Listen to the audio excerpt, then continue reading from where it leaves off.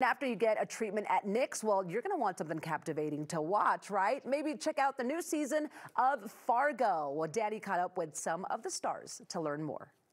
You both are obviously getting to join a really amazing series. I was saying earlier, I'm a total fangirl for both of you guys because of shows like Never Have I Ever and Stranger Things. So did you feel a lot of pressure coming into Fargo, or how did it feel for you guys? Yeah, do you want to start? Sure, yeah, I definitely did. I was a fan of the show. I had seen it all the seasons and just loved the tone of the show. And yeah, I definitely felt a little bit of pressure coming in. What about you? I did and still feel the pressure. Yeah. You know, Fargo is an institution, and I had actually never seen Fargo until I auditioned for the show, but I obviously knew everything that I'd heard about it and how incredible it is, and I became a huge fan once I watched it. And yeah, I strongly felt that I had big shoes to fill. Oh my gosh. Well, it's such an incredible show. Like you were saying, it's one that we've been watching and a lot of our friends and family are obsessed with. So it's really cool to see you guys join the cast.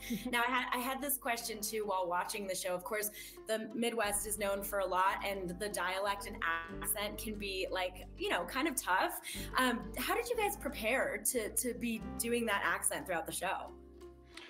Wow, I mean, it's. I feel like we also all have different regional accents kind of going on, which is kind of fun to play I loved with. your accent on the show. I mean, likewise. I feel like it was really.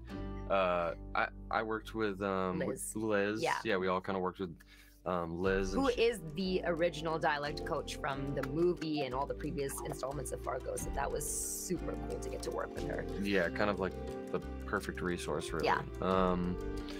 But I feel like it really helped kind of get in the world of the show, and kind of once you started to kind of figure that out, for me at least, it like kind of unlocked some stuff. Yeah, totally. I think that it doesn't happen with every character, but definitely for me, for this character, working on the dialect was my way into, like you said, into the world and into the character. A woman got taken or escaped or something? We think these fellas grabbed her up in Minnesota, taking her to Points West when the trooper pulled him over. Well, I mean, even just watching the trailers, you guys do such a good job at really playing that part. So good job. Very good. Joe, I want to ask you too, I mean, this wasn't your first rodeo, obviously, with a darker plot. So how do you get into character for roles like these and kind of getting into like a darker role? I guess just starting from a place of just what the character's relationship is with other characters. Specifically, I guess, with John's character, that was kind of the jumping off point. And kind of ties into the themes of the whole season of sort of debt and what does a wife owe a husband, or what does a son owe his father. And I think kind of starting from that place was very helpful, and then kind of letting the actual theme and tone of the show kind of seep in after that. Because I was kind of familiar with that after, you know, being a fan of the original movie and watching the show. So it's something maybe that you sort of think about after the fact, the you know, kind of the dark themes that you're dealing with, and just trying to start from a place of what's the relationships, I guess, that you're dealing with. Yeah, definitely. Well, and I mean, for you, Richa, our staff, of course, we all loved your sense of humor in Never Have I Ever. So this is kind of a little bit of a pivot, new role for you, a bit more serious with, of course, a little bit of humor sprinkled in. So what was that like for you, pivoting to this role in Fargo? It was definitely a challenge, but more than a challenge, it was honestly just so much fun. I coming off of Never Have I Ever, wanted to do something that was totally different, and you know, different accent, different genre, everything. And I'd obviously never played a cop before, so I didn't even know if I could do that. I was honestly hesitant to even audition for it because I didn't believe that I could even do that.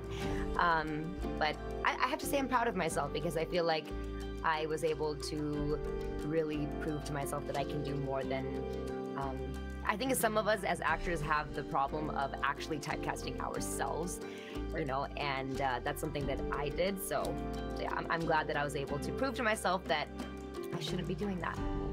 Yeah, definitely. I mean, again, even from just watching the trailers and the few clips that we've seen, you're so perfect for this role. So hopefully that helps thank you.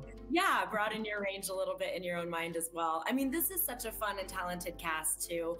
And so did anything funny or fun happen behind the scenes or between takes that you guys want to share with us? You know, we always want to know the behind the scenes stuff. Yeah, I mean, Do you have anything off the top of your head? oh my God, so many things. Like what specifically? I don't know.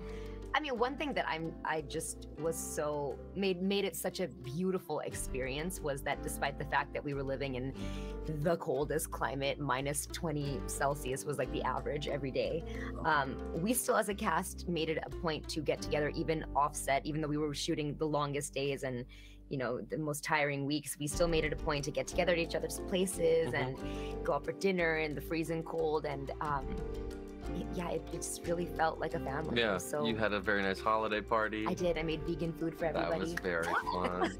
Yeah, there was a lot of good hanging out, a lot of good camaraderie. I feel like on the set, which isn't always the case. So it's always nice when you kind of get to spend some real time off camera.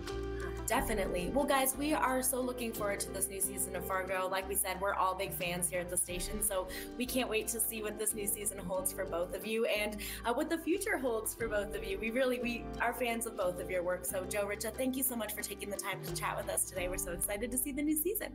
Thank you so much.